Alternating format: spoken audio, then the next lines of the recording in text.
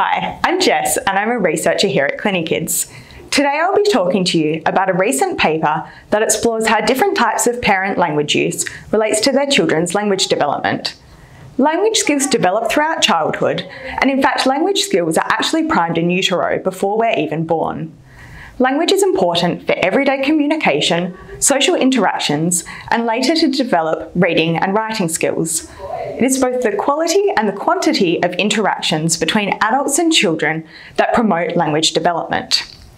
This study looked at how responsive interactions between parents and their autistic children are related to child language skills.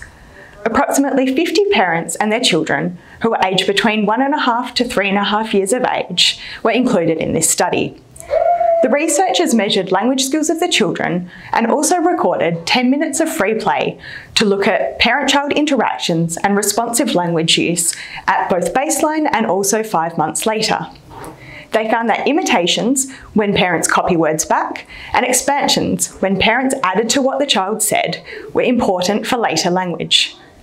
Generalised responsiveness has been shown to encourage social communication skills in autistic children. The findings of this study showed that expanding and simply imitating early language might be beneficial for autistic preschoolers' language development. Further research to get a better understanding of the types of interactions that influence language acquisition will be important to help parents support their child's language outcomes.